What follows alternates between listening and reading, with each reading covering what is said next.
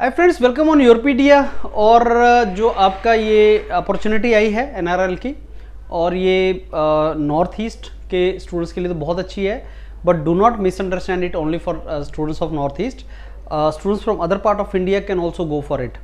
Competition, you many times you say that sir suggest some PSU in which age limit is up to 30. This is the one.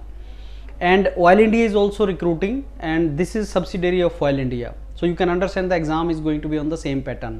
So number of seats for a couple of branches may be less, but if you are preparing for Oil India, please start preparing on the similar line for NRL also.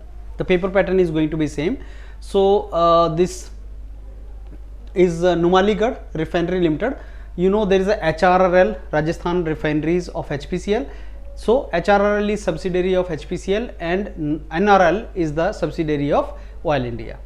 And if you are from any part of India, but if the job is good, I mean you are getting 18 lakh per annum, and this position in public sector, and I believe the competition in these kind of exams is less. Why? Because many students do not aspire to write this exam thinking number of seats are less and my posting is to be in Assam.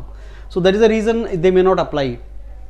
So graduate engineer trainee in civil, number of seats may look like 4, but when you write this, when you are aspiring to be in public sector, please do not consider this as a factor, because even let's assume you are not going to get finally selected, suppose, though it is wrong statement, but even that is true, then it is giving you a practice, and you should always be in the state of writing the exam so that you click it.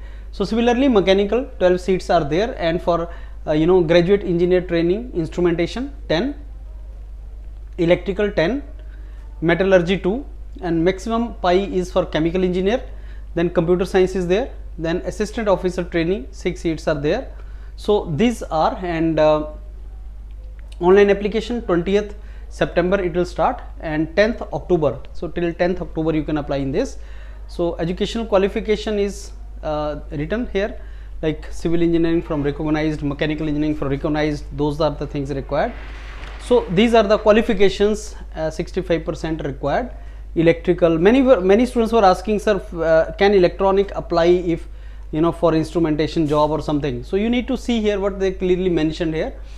For electrical, you should have bachelor's in electrical engineering only.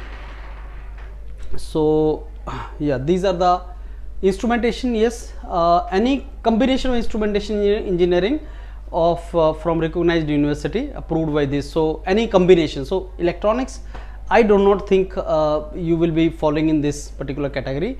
So these are the details, friends. So just go for it and start your preparation, and many of you are eligible for even E2 both grades. So 15 lakh, 18 lakh, you are eligible.